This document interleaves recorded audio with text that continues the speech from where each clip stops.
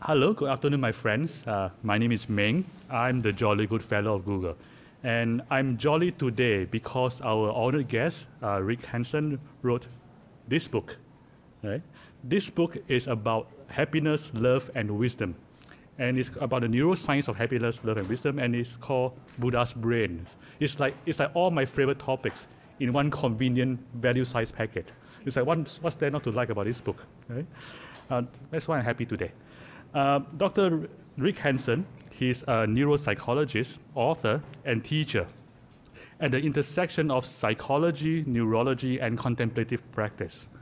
He co-founded the Wellspring Institute for Neuroscience and Contemplative Wisdom, and he's the author of the book called Mother Nurture, which is one of very few books that I am aware of, maybe the only book, that is about taking care of mothers. And he's also an authority on how the arrival of children affect moms, fathers, and marriages. And Rick enjoys rock climbing, good conversations, and good books, and in his free time, he tries to save the world. So with that, let's welcome my friend, Dr. Rick Hanson. Thank you. Thank you, Meng. Thank you. Well, with Meng here, I'm in good company. Can you hear me okay? How's the sound? It's okay. All right, great. And if it gets bad, please let me know. I wanted to say, first of all, that I've never been to Google before. I use your products many times a day, of course, but one of the great things about being able to be here is that gives me a little thing I can use to impress my kids. And that's very important when you're a parent. As you probably know or will discover, they're 22 and 19, and so this is one of the very few things that actually made them pay attention to anything I had to say. So my intent here is to go through a number of topics, 4 in particular, and to do it fairly quickly. So my son, to put me at ease, said, "Don't worry, Dad, you're going to be talking to some of the smartest people on the planet." And thanks, Forrest. But in a way that's kind of good, because I do tend to zip along at a fairly breakneck pace. So my plan is to go through these topics kind of in 4 sections, pause for breath at the end of each one, do some few questions or comments, and then keep going. All right? I'm going to be working a lot at the center of these 3 circles, Buddhism, or really contemplative practice generally. The one I'm trained the most in is Buddhism. I'm not here to push Buddhism or any ism, but it's a source of great insight into actually how the mind works, as well as psychology and neurology. That said, I think it's humbling and appropriate to appreciate the fact that there's really, literally, so little we actually know about the mind and the brain these days. It's a nice quote here from Ani Tenzin Palmo. No one really still knows yet what a thought actually is, even though we're going to be talking about them a fair amount. Okay, so prelims out of the way, let's get into your amazing brain. First, some basic specs. It's kind of mind-boggling for me endlessly to appreciate really how complicated the brain is. In particular, I want to focus as an overarching theme on the fundamental idea of using the mind to change the brain for the better, so that it benefits the mind and in widening ripples, all beings. So to do that, I want to get first at some basic information about the brain and about what I call self-directed neuroplasticity, the fundamental idea that mental activity sculpts neural structure, which gives us opportunities increasingly to intervene actually inside the black box of the brain.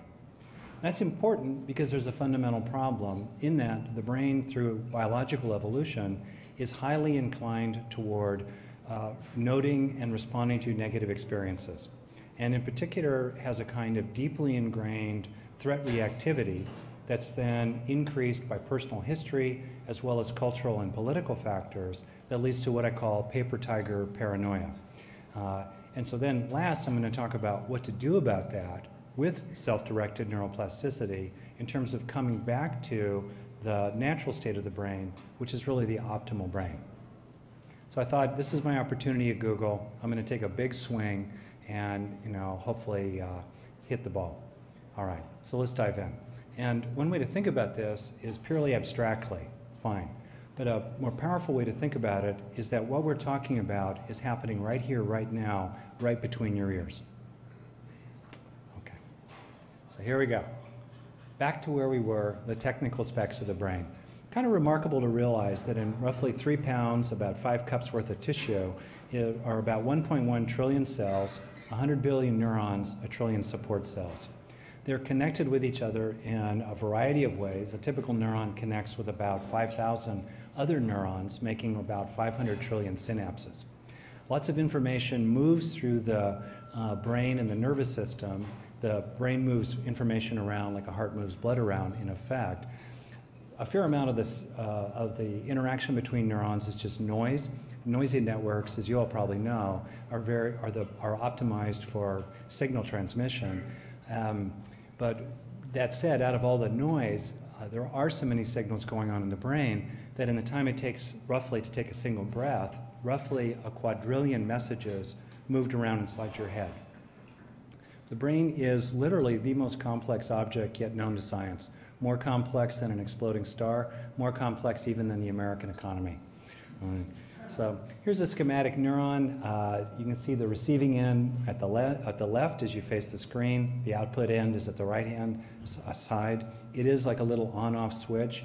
Neurons are continually firing. A neuron that's not firing is a dead neuron. And basically the summation moment to moment of roughly 5,000 inputs every few milliseconds determines whether the neuron will fire.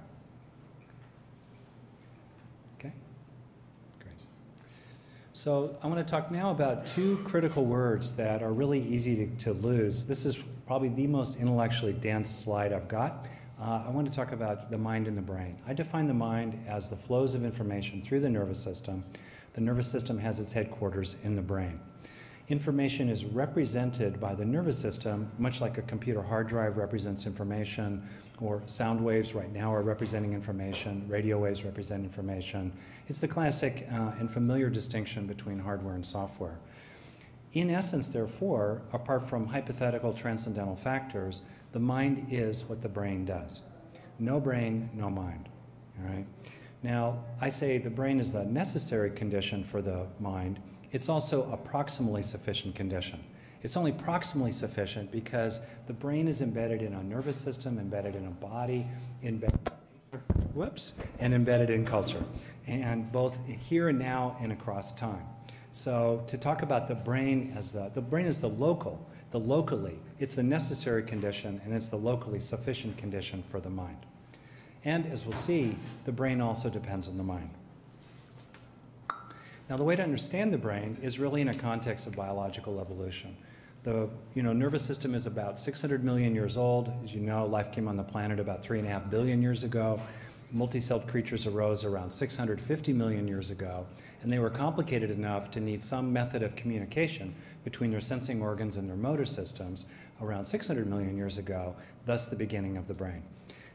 In terms of vertebrates, it essentially evolved more or less in the way you see. This is kind of a schematic picture. The inner reptile brain, and there's the squirrel monkey brain, and there's the early stone tool making hominid brain, the caveman brain, and the modern brain. The modern brain is essentially identical with the caveman brain. How many of you, by the way, have blue eyes or green eyes? Okay, you are mutants. In other words, until about 5,000 years ago, nobody had blue eyes. I mean, biological evolution is continuing. The first blue-eyed person was identified probably about 5,000 years ago, probably around Denmark. And then blue eyes have, proliferated around the world for various reasons. But evolution is continuing. All right. So in terms of that evolution, the brain developed 3 fundamental goal-directed systems. Or you could say they're motivational systems. This is why we do stuff. All right. The first system was the avoid system. Withdraw from threats. Freeze, back up, get away. On top of that, then with roughly, invertebrates, crustaceans, lizards and so forth, and fish in the sea, a more sophisticated approaching system developed to pursue opportunities. And then with birds and mammals, and then primates and particularly humans, the attached system developed. That's the social system in the brain that forms connections and bonds with us and seeks proximity, closeness, intimacy, love, and belonging. Although the vagus nerve, as it evolved, loosely maps to these 3 systems, they're anatomically blurred in their distinctions in the brain, and they intertwine with each other, and any single system can use 2 others for its ends. This typology, by the way, approach, avoid, attach, or avoid, approach, attach, is one we'll be returning to again and again. And it's a really useful way to think about how people are motivated, and also think about how suffering and dysfunction and harm arise in terms of each one of those three systems. And also, on the other hand, how happiness, benevolence, and helpfulness arise in a different mode of action in each one of those three systems. All right.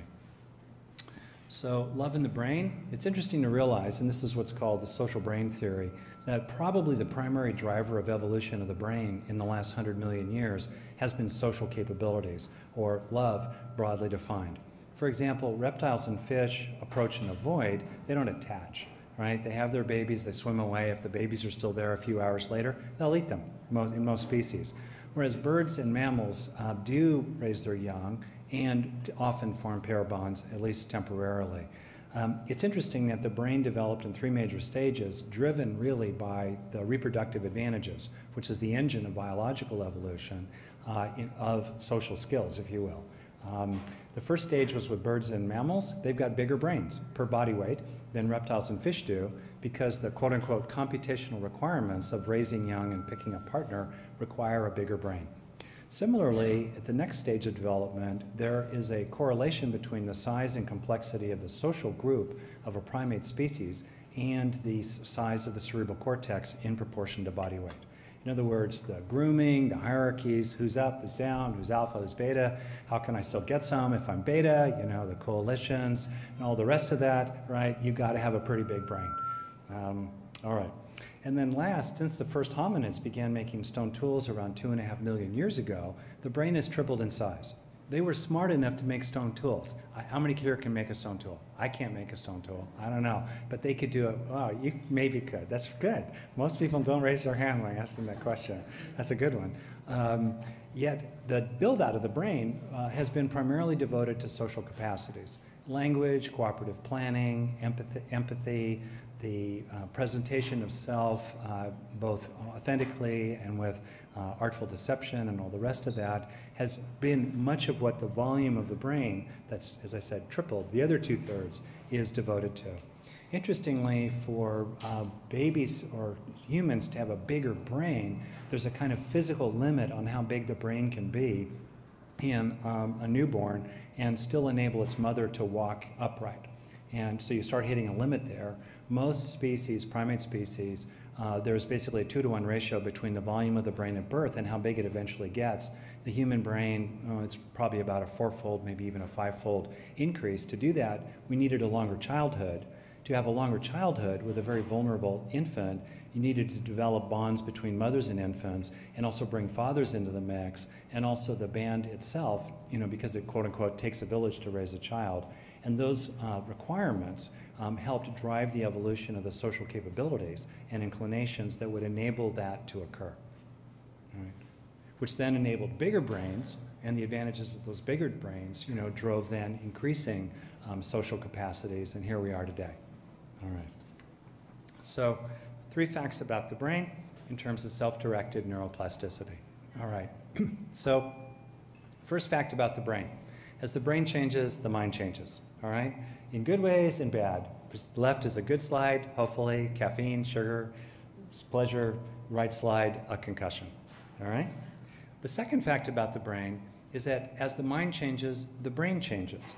This is a critically important fact. In other words, immaterial mental activity, the movement of information through this hardware substrate, maps to material neural activity that produces temporary changes as well as lasting ones.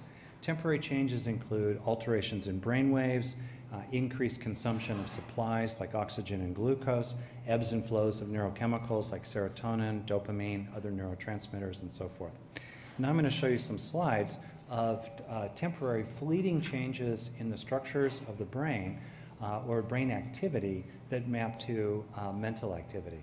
This is a slide of someone whose head's been kind of cut this way, and that's the caudate nucleus lit up because it's consuming more oxygen. It's a part of the brain that's involved in the reward center, and it activates in this particular study when college sophomores who are absolutely in love are shown a picture of their sweetheart. Male and female, they both get a major light up in the caudate nucleus. Right. I'm going to go through, by the way, a number of examples here. It's fascinating to get into some of the detail, but I'm going to keep us moving along. All right. Here's another slide that looks at envy and schadenfreude. This was a study done in Japan with college students who were told about someone very much like them who was spectacularly more successful. And in the scanner, what arose inside them were activations in the physical pain network. In other words, emotional pain, much as evolution. Evolution's a big kludge, essentially. It just uses lower systems and adapts them to higher purposes. So social pain uses physical pain as a fundamental basis. Similarly, social pleasure uses physical pleasure systems. So in phase 1, they told these students that there was this spectacularly wonderful person who made them really look horrible, right? Envy, physical pain. And then in phase 2 of the study, they were told that this person encountered a humiliating downfall, schadenfreude, pleasure at the suffering of others, and the pleasure network was activated. All right, you can see an example in this study. Here we go. Here's another one. This is self in the brain. We were talking about this at lunch. In this study, basically, it's kind of hard to see maybe, but maybe not. The squares, the diamonds, and the crosses have to do with different activations of self-related activity in the brain.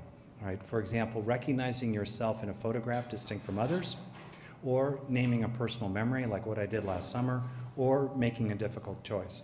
What's interesting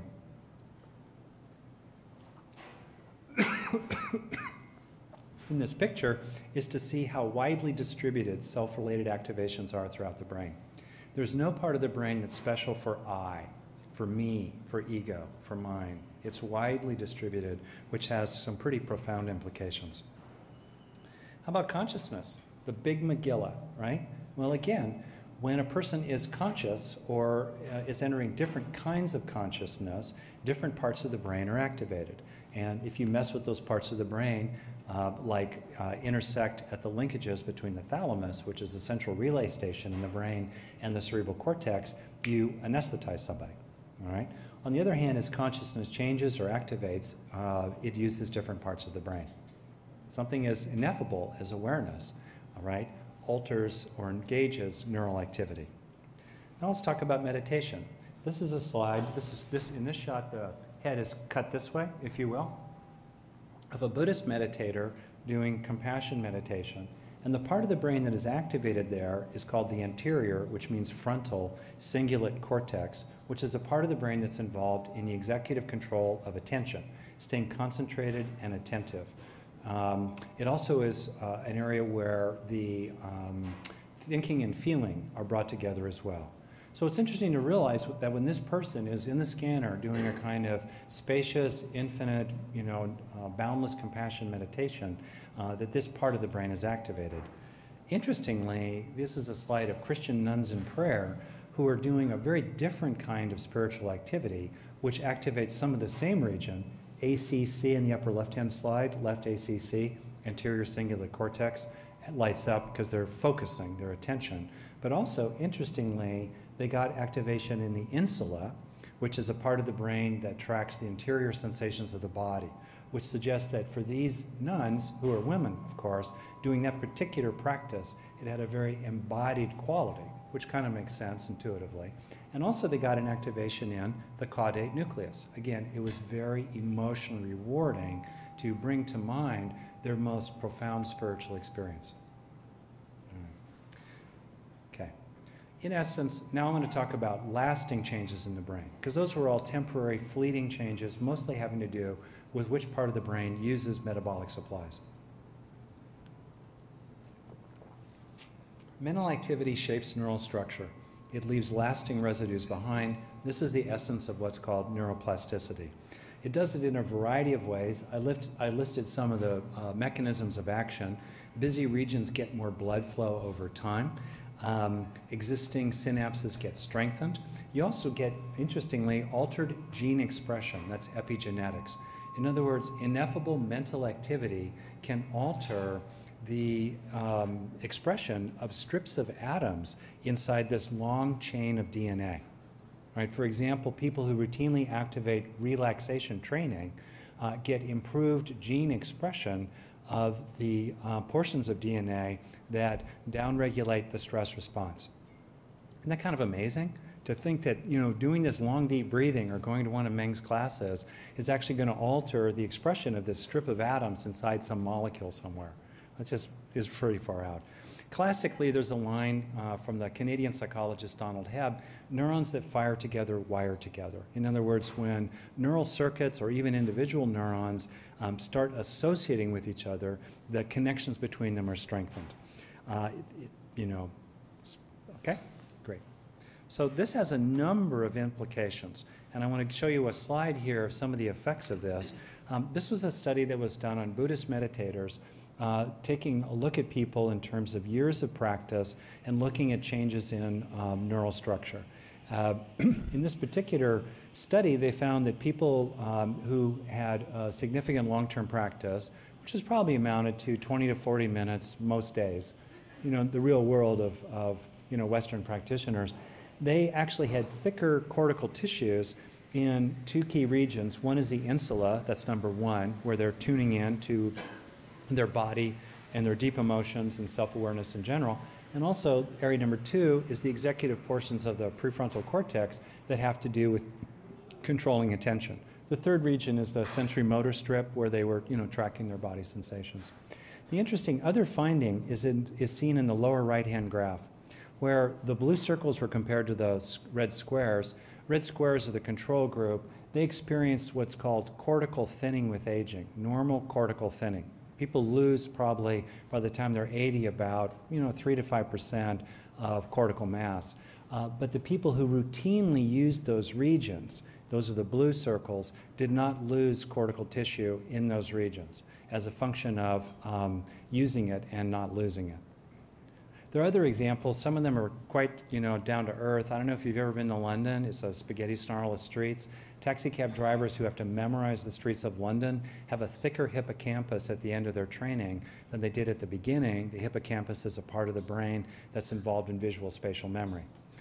Pianists who work routinely with certain kinds of movements have thicker, motor cortices and the parts that control fine motor regions.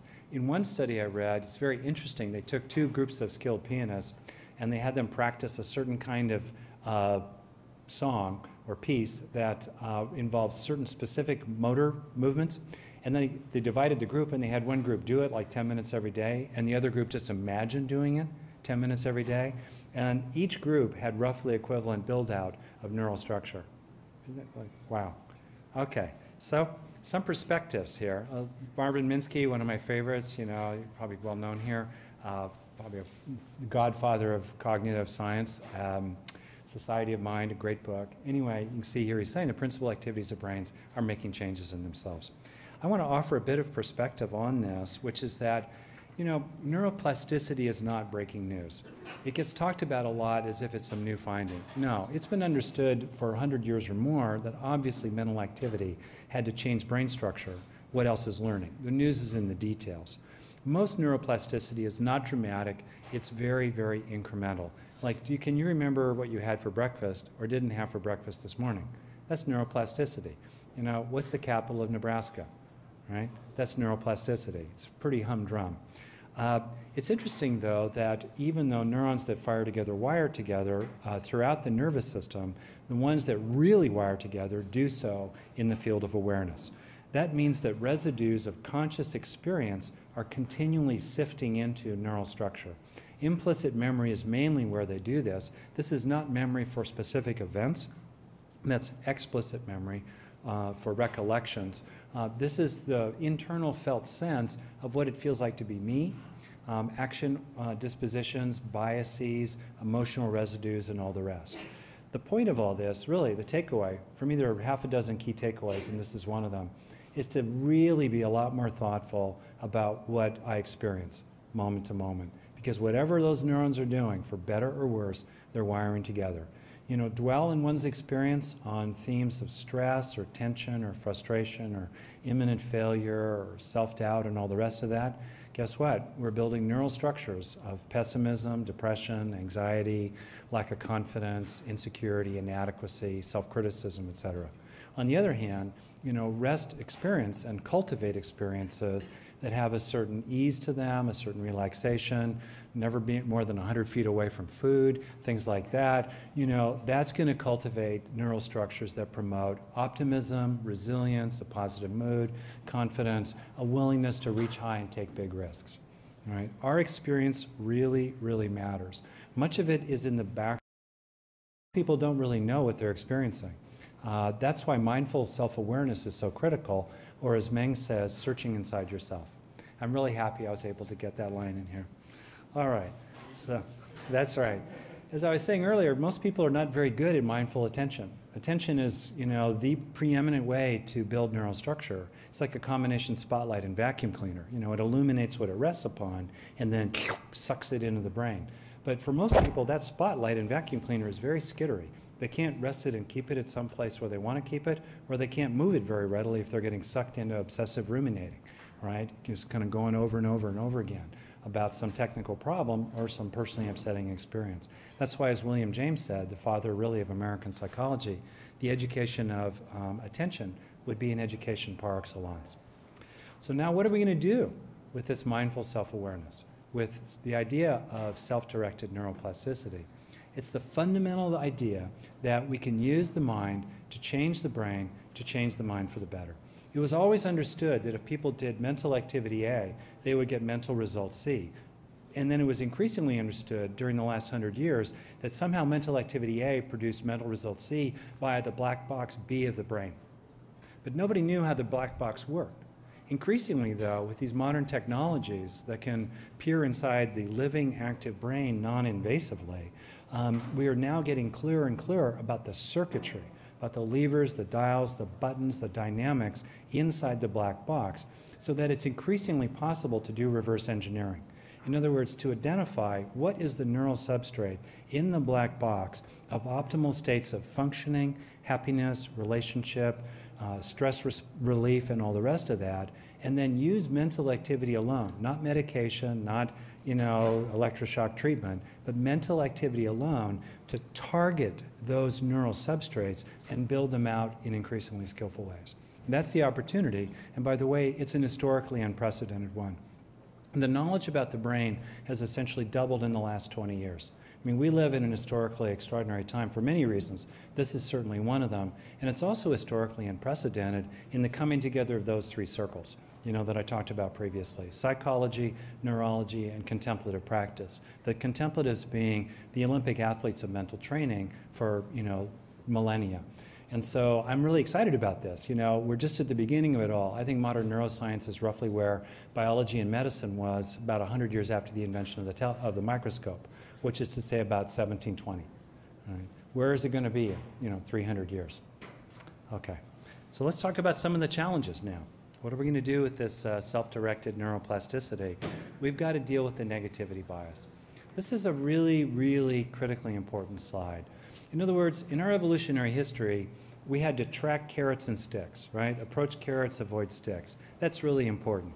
But for survival purposes, in very harsh, frequently lethal environments, sticks are more salient than carrots. In other words, if you miss a carrot today, you'll probably get a chance at one tomorrow. But if you fail to avoid a stick today, wow, no more carrots forever. So the brain responded, because Mother Nature is a harsh teacher. Whatever confers reproductive advantages, that's what gets built out in the brain. So there are a number of ways this is done. I've listed just a few. For example, the amygdala, which is the alarm center of the brain, is primed to flag negative events. Probably about 2/3 or more of its cells are dedicated processors, if you will, for negative information or potentially negative information. And then the amygdala and the hippocampus, which are very close to each other. The hippocampus does visual spatial memory, but more broadly, it does memory for context. Rapidly flag anything that's remotely negative, store it, and retrieve it on a fast track. All right? The bottom line is that the brain is like Velcro for negative experiences, but Teflon for positive ones, unless it's $1 million moment. So in effect, of those three systems, avoid, approach, attach, the avoid system is very fast in that reptilian brain, if you will, and it routinely hijacks the approach and attach systems and puts them to its bidding. And therefore, as a result, in the title of a very famous paper, bad is stronger than good. By the way, I'm going to post these slides on my website, and you'll be able to access them if you want. And at the end of them are a bunch of excellent books, as well as a number of papers and the references for this presentation. Okay, so what are some examples of bad being stronger than good? In relationships, on the average, it takes about 5 positive interactions to even out a single negative one. All right, what's the history of the last 3 days in your intimate relationships, you know, with family members, lovers, or children, right? It's quite cautionary to think about that. Or alternately, people will do much more to avoid losing a loss than getting an equivalent gain. In other words, people will work harder, or they'll put up with more electrical shock to avoid losing $100 you gave them in an experiment, then they'll work hard to get $100 you put on the table, but they got to fight for it, right? Or last, it's really easy to make people feel helpless.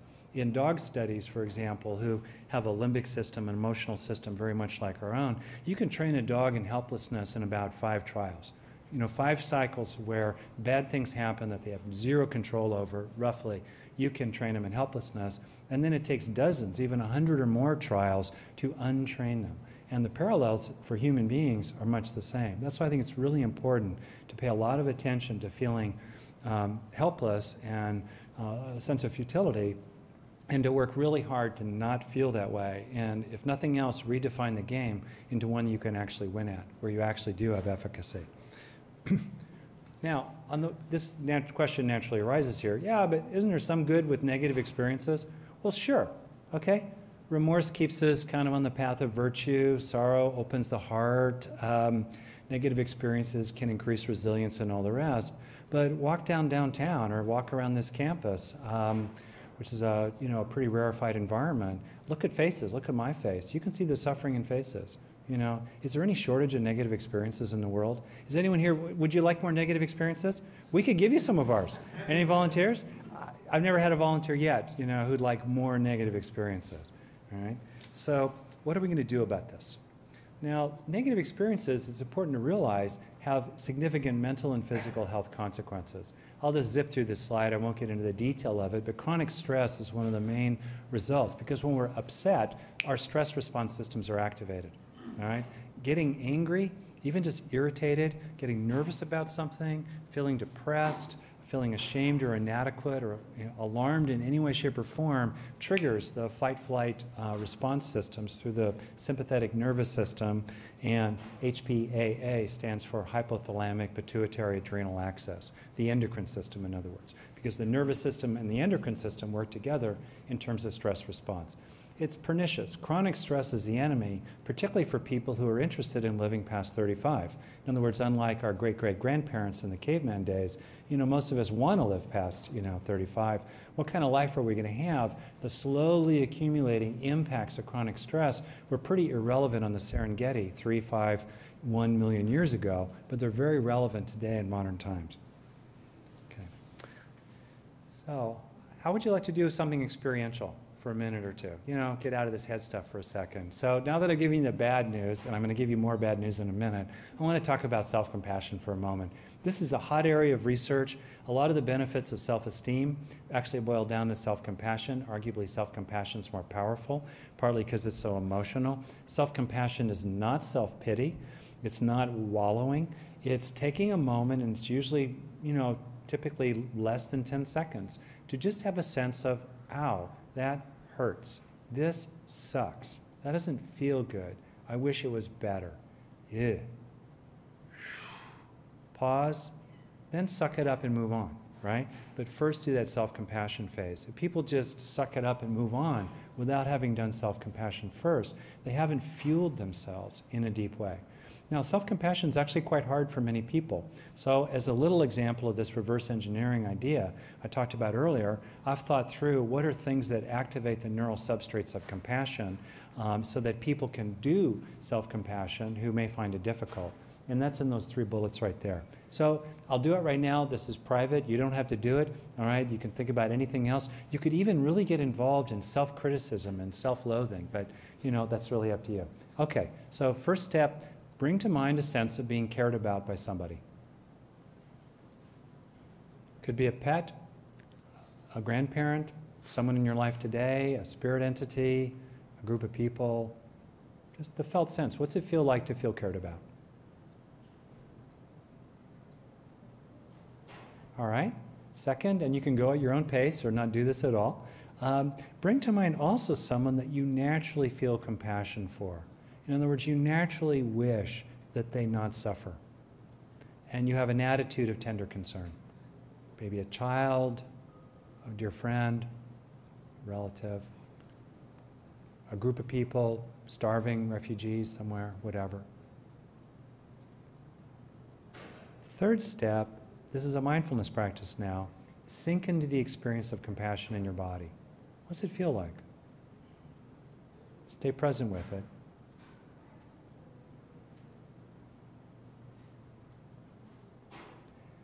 And then come from that embodied felt sense of compassion to yourself, with a sense of the ways in which life is hard. It's not perfect. You might combine it with some verbal inner language like, you know, may I feel better? May I feel better about this thing? May it go better for me with that, you know, man or woman in my life? You know, may I not suffer? Okay, great. I guarantee you, if you did it, you lit up neural circuits of self-compassion. And every time you do this, it doesn't build much structure, but it builds a little bit of structure. And if you do it routinely, over time, those neurons fire together, therefore they wire together, and you're building the neural substrates of self-compassion. All right. So now let's get into some more bad news. And I want to talk here about threat reactivity and paper tiger paranoia. If you think about it, there are two major mistakes we can make in life. On the one hand, we can think there is a tiger in the bushes when there isn't one. Okay? On the other hand, we can think there's no tiger in the bushes and it's all fine, but there really is one about to pounce. Now, we evolved to make the first mistake 100 times, 10,000 times, to avoid making the second mistake even once, because that's how you stop having gene copies. All right? This evolutionary tendency, which is deeply ingrained in people to be threat reactive, is then intensified by temperament. Some people are more anxious than others. Then life happens, personal history. Then you have culture. And then you have political manipulation. It's a classic story, obviously, throughout human history to build up a sense of external threat or even internal threat, and on the basis of that, get more compliance from the populace. I mean, that story has been told 1,000 times or more in human history. This threat reactivity happens at the individual level, happens inside me, happens inside you, it happens between people, like in a relationship within a family, happens at the level of organizations. It's interesting to think about how that may or may not be happening at Google and how you've taken wise steps here to stop it from happening. And it obviously happens at the national level and the international level, the level between nations and the world altogether. This has a lot of implications, really, if you think about the current moment in world history. What are some of the results of this threat reactivity, both at the individual, organizational, and national level? First, initial appraisals are mistaken. There's a tendency to overestimate threats, underestimate opportunities, and underestimate resources, either for coping with threats or for capturing opportunities. We tend to update these appraisals with information that selectively confirms them, and we tend to, through the mechanisms of what's called cognitive dissonance, we tend to ignore, devalue, or alter information that doesn't fit these pictures. Thus, we end up with views of ourselves, other people, and the world, and the future and the past that are ignorant, selective, and distorted. Any comments or questions so far?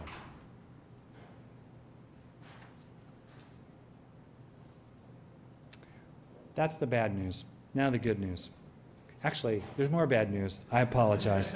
I turned the page too quickly. My mistake. I was eager to get on.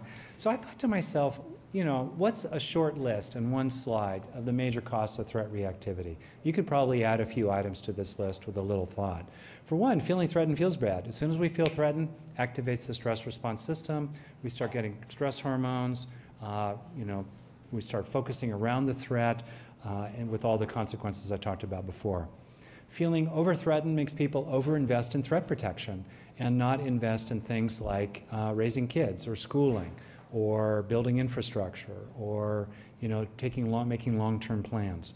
Then you've got the story of the boy who cried tiger. In other words, if people feel flooded with threats that are actually not real or are overstated or are easily managed by one thing or another, it's easy to miss the needle in the haystack of the actual threat that's really important to think about. I think that's one of the things that's happened with things like global warming. People are so caught up in this endless list of murders on the evening news and a sense of global threat all around us, and that they miss long-term things that are actually going to be very consequential. If we act when we're threatened, we tend to overreact. That creates cycles in which other people feel threatened and confirm our worst fears. The approach system gets inhibited when people feel threatened, when the avoid system activates, so we tend to not pursue opportunities, or we play small, lose our nerve, or give up too quickly. And then the approach system the attach system is put in the service of threats. People tend to really bond with us. They increase their sense of fear and anger toward them, and they put up with more mistreatment within us, to protect me, strong father figure, if you will, from them out there about to get me.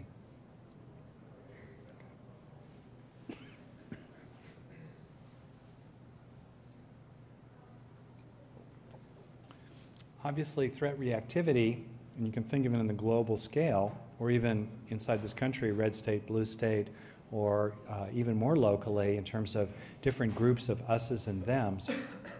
Threat reactivity is a major source of prejudice, oppression, and war. And if we want to make this world a better place, helping people see through paper tiger paranoia is a fundamentally profound and powerful way to do that. And my little hope is that Google will, in some ways, help that happen. So now let's talk about the optimal brain. Let's talk about how to deal with this kind of paper tiger paranoia. And these, by the way, are practices and tools you can use in your own personal life, and I'm going to talk about them. So think about reverse engineering. What's the state of the brain in peak performance modes, peak productivity, or in a state of, let's say, self-actualization, or enlightenment even, or close to it? Clearly, there have been many people throughout human history that have been in these states. Many of us in this room, probably everybody in this room, has gotten into that zone at one time or another. What in the world could be happening in the brain, when a person is in that zone? Well, the home base of the human brain, which, alas, we are so easily driven from, is characterized by, I call them the 4 C's: calm, contented, caring, and creative. And you can see how calm, contented, and caring map to the 3 systems, right? Avoid, approach, and attach. And creative, generative. People are generative. Obviously, it's extraordinarily generative here. People are generative, in particular, when they go into the zone of calm, contented, and caring. This is the brain in its natural, let's call it a responsive mode. It's not offline. It's not anesthetized. It's engaged in the world, it's embodied, and it's inactive. It's continually leaning forward into the future, but it does so in a particular mode of operation. To look at it in a schematic, you can see this triangle here in which the 3 systems, and by the way, this graphic comes from a little earlier form of this material in which I called the attached system affiliation system. It can see the way in which the brain operates, your brain, my brain operates, our brains operate when we're in this natural state. The problem, though, is that to survive, we leave home. In other words, on a hair trigger, Mother Nature has given us the capability of activating any one of these 3 systems, or all 3 of them in concert, in a different kind of mode. Call it a reactive mode that then drives us from home. It's a kind of inner homelessness. In other words, when people feel threatened or harmed, they're in the reactive mode. When they can't attain important goals, they're frustrated or disappointed, reactive mode. When they feel isolated, abandoned, devalued, they're not getting the healthy, normal narcissistic supplies they need. When they feel left out, dissed, shunned, and so forth, that also triggers this reactive mode. And it, too, has a number of consequences. So here's a little slide that summarizes it. All right? So those are the choices, really. Reactive mode, which is the ordinary experience. Look at the front page. It's all reactive mode. Watch the evening news, mostly reactive mode. A lot of life. Think about dealing with some issue with an intimate, a friend, a partner, a family member. As they say in the spiritual biz, think you're enlightened? Go visit your parents for the holidays, right? You know, what's it like in the real world? What's it like in traffic when someone flips you off? You know, what's it like when the person you like least as a political figure is yapping away on the evening news, right? What happens then? I mean, we easily get triggered into this reactive mode. So now, what to do about it? How to come home? How to recover the fundamental, natural, responsive mode of the brain right in the middle of the trenches, not in a cave in Tibet, not in a monastery, but in daily life, one step at a time, one breath at a time. As the Tibetans say, if you take care of the minutes, the years will take care of themselves. So how can each one of us take care of the minutes in our own life or help others take care of the minutes in their lives so that the years will get better and better for this planet? Well, first I want to talk about three fundamental pillars of practice that show up in contemplative traditions as well as in Western psychology: mindfulness, virtue, and wisdom. And by different terms, you see these again and again and again. And I think that's because they map to three central functions, arguably the three central functions of the nervous system, which is to say receiving and learning, okay, regulating and prioritizing, which map very closely to mindfulness, virtue, and wisdom, and which also map to the three fundamental phases of any kind of personal growth or emotional healing, which is to say open up to it, experience it, be with it, be mindful of it. Second phase, at the just right moment, help it move along, release that negative stuff. And then third phase, when there's a space there, replace it with something better. Or in 6 words, let be, let go, let in. And the reason I think that these fundamental pillars of practice are found again and again, including in traditions that were certainly pre-technical, is because they map so closely to the universal human nervous system. As a takeaway point at the bottom, mindfulness is vital, but it's not enough. Mindfulness needs to be matched with virtue, with values, and with wisdom. Some fundamental understanding. Somebody wants to find wisdom as giving up a lesser pleasure for a greater one. I mean, it's that clarity about what is the greater good here that I'm going to sacrifice this lesser pleasure for. I mean, that's wisdom. Additionally, I want to talk, there's some general factors for the responsive mode that I just want to call to your attention here. If you want to drop your brain into its natural state of calm, contented, caring, and creative, self-compassion, getting on your own side. So many people are not on their own side, you know. In other words, they're not for themselves. It's so interesting to think about it. That's a critical moment to actually say, no, how it feels to be me matters. My brain matters over time. I'm going to be for myself. I'm going to try to do little things every day that will build a better brain or other aspects of my life gradually over time. Mindful self-awareness I've talked about. Seeing the world clearly. I think Google has helped enormously here, and it can continue to help in the future, particularly by appreciating the depth of threat reactivity, the depth of the paranoid trance and the insidiousness of it. Taking life less personally, appreciating increasingly that it's not really about me. And one particular practice, which is a chapter in my book, Buddha's Brain, and will probably be very central to the book I write after the one I'm writing now, is taking in the good. And so if we could, I'd like to do a little practice here with you about taking in the good. Because if you think about it, continually, the brain is taking in the bad. Remember? It's like Velcro for negative experiences, Teflon for positive ones. It has dedicated systems that just suck any kind of negative information into the brain. Think about 100 things happen in the course of a day, right? 70 are pretty good, 28 are neutral, 2 are kind of sucky. What are the ones you think about as you fall asleep? Usually it's the stuff that was a drag, right? And that's the brain. It just wants to grab hold of that.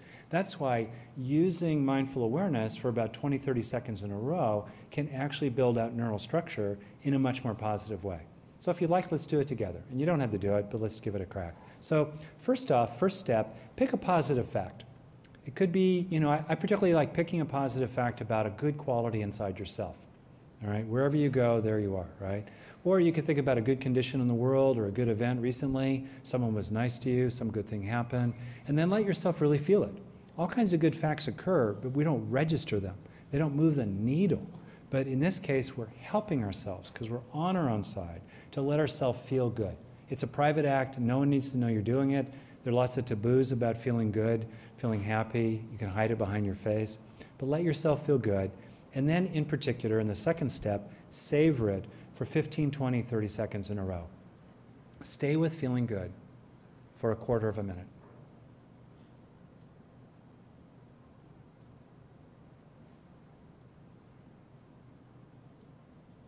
And as you do it, sense and intend that this good experience is gradually sifting down into you.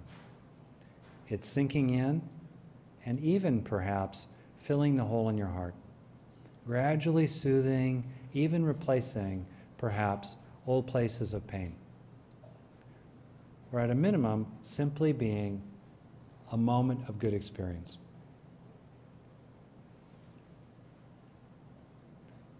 And that's it. Now, any single time you do this won't make much difference. Half a dozen times a day, continually looking for opportunities to take in the good, to make your brain like Velcro for positive experiences, will make it like Teflon for negative ones. And over time, everyone I've ever worked with who's done this, within a week or two, people start feeling different. Within a few weeks, and certainly a few months, quite radically different. This is also a fantastic method for children, particularly kids at either the spirited or anxious, rigid, ends of the temperamental spectrum. Jackrabbits and turtles, right? They're all normal. There's no disorder there in jackrabbititis. It's a normal temperamental variation, but it's tough to be a jackrabbit in a turtle culture in some ways, certainly in turtle schools. So anyway, taking in the good for a few moments just before bed is a great way to fill the heart of kids. And I'll use metaphors with them like putting a jewel in their heart and so forth. All right. It naturally comes up, of course, why do this? Which is an interesting question, like what a taboo right there on feeling good. Benefits of positive emotions are kind of a proxy for the benefits of taking in the good. There's a lot of research on positive emotions. I'll just leave that slide there for a moment. But positive emotions, wow, have fantastic benefits. Happiness really is skillful means. If you take a look at my website, wisebrain.org, you'll see the slide sets for a number of talks. And one of the nice things about positive emotions is they steady the mind, because they do it in various ways having to do with dopamine and working memory. But it's a great way to support concentration and productivity to encourage positive emotion. Also it comes up, whether it's selfish to feel happy. And I think Bertrand Russell had a fantastic line here. He pointed out that, as he conceived of it, right, the good life is a happy one because happy people are good people. And there's a lot of research that shows that, with some significant exceptions, people who have basic well-being, who already have a sense of overflowingness inside themselves, are more inclined to offer benefit to other people. So from the standpoint, obviously, of productivity and reducing turnover and anything like that, whether it's at Google or any company in the world, helping people feel happy at work is a great way to promote productivity and generosity and teamwork and team building with other people. All right, moving to an end here, and then hoping to have a few more minutes for questions and discussion at the end. I also took a look at specific factors that may not be so obvious for activating the responsive mode of the brain for each one of these three fundamental systems. In the approach system, for example, focusing on gladness and gratitude, fantastic. People do things like the 3 blessings exercise at the end of the day. They just list 3 things to be grateful for. Take half a minute to focus on them. That has had amazing results for such a simple intervention. And giving oneself over to one's best purposes is another way to activate the approach system in a context of prior contentment and wisdom. The affiliating system, one I want to call out there is the last one, the idea of acting with unilateral virtue. In other words, living by your own code of integrity and good conduct, regardless of what the other person does. In other words, not getting involved in this kind of, Mexican standoff. I do couples counseling as well as other things, where people basically say, I'll treat you well if you treat me well. You go first, right? And we know where that really gets us. On the other hand, if you act with unilateral virtue, it makes you feel good right off the top. It also gives you a sense of initiative, and it puts you on the high moral ground so that after a few days or weeks even, you can then say very rightfully to the other person, I stopped being a jerk. I'm giving you what you want. I'm lining off your reasonable complaints. All right, how about me? Okay? And then last, with regard to the avoid system, calming the body in general. As soon as we get activated in the stress response system, we're primed to go negative because those systems are disposed and lean toward negative responsiveness. So activating a calming, soothing response whenever we feel stressed or upset is a good basic default. And then I would say last, tolerate risking the dreaded experience. We live small. We live in a way to avoid experiences we dread. And then that becomes the new normal, and after a while we start to forget about it. It's a little bit like these tigers that are in cages. Speaking of tigers, they remove the cage because they built a park around them, but the tiger will not cross the line that's written, that's painted there on the cement, because they still live within that box. They still presume that limitation. The trick is to risk the dreaded experience instead of avoiding it. In other words, put one's neck out in a meeting. Tell someone you love them. Open up to some feelings and see that it goes well, which it usually does. Okay? In effect, this is, in the traditional phrase, taking the fruit as the path. In other words, taking the end as the means. Taking the end of calm, contentment, and caring, or here in this, I reordered it, gladness, love, and peace, taking that as the method as well as the destination. For example, literally, I found myself increasingly, I just named these 3 words to myself. I did before I came down here to do this talk, which was making me nervous. I said, Rick, gladness, love, peace, okay, good, in the zone, okay, good place, right? Whatever works for you to get in your zone. Different things work for different people. All the great teachers have offered huge toolboxes with a diversity of tools. Neurological diversity is the most critically important and fundamental and substantive kind of diversity there really is. And so that's why I think it's really important to find one's own way. That gives us a fundamental choice, right? Reactive mode, which is the ordinary lot, characterized by suffering, ignorance, and harm, or the responsive mode, the natural state of the brain, which can see through paper tiger paranoia and can be gradually cultivated with self-directed neuroplasticity. And that's the opportunity for us all today. It's historically unprecedented. It's grounded in science. Papers are coming out every day, basically, with new opportunities to figure out how to reverse engineer the brain. And each one of us can do this in our own lives with benefits that ripple throughout the entire planet. So I thank you for your attention. It's a great privilege to be here. Thank you. Thank you very much. Question or comment for the last minute? One? Yes, no? I have a question about, I've heard that a number of traditions anyway say that if you're trying to make a change in your consciousness, when a point comes, the point comes when you can actually make a shift, there will be an opposite, there will be a resistance, there will be like a pull from where you came from that will try to keep the status quo. How does that, is that known as an actual, something that happens in the brain that tries to keep us in our previously more contracted consciousness? I think that's true in 2 ways and wonderfully untrue in a third, all right? First, the brain is a giant association network. Everything's connected to everything else. So if we have a breakthrough over here, we still have that old learning over there. People say to me sometimes, I feel guilty that I'm still upset about my childhood, right? Well, of course you are. The brain learned. It's designed to learn, and that learning persists until it gradually is replaced or overcome. First. Second, it's very interesting how the brain is organized. It's very much basically yin and yang, in effect, stop and go, inhibit or fire.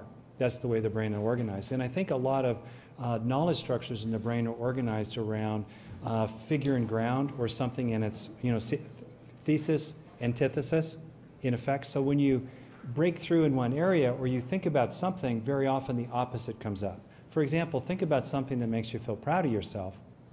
Pause. Very often something will come up that's associated with self-doubt. So what you're saying, I think, is natural. That said, very often people will have a breakthrough and they get a release. They're done with it. They saw through it, they changed, they got it. I love the line from Practice, gradual cultivation, sudden awakening, gradual cultivation, sudden awakening, gradual cultivation, sudden awakening. So very often what we have is we have awakenings, we have insights, we realize something, then we've got to cultivate around it. We've got to backfill, we've got to build an infrastructure, which then enables the next awakening, the next insight, the next breakthrough, the next release to be even deeper. But something I've really come to see, honestly, I've been a therapist a long time. It's made me more compassionate, but it's made me tough as nails, in this sense that most people will not do the work.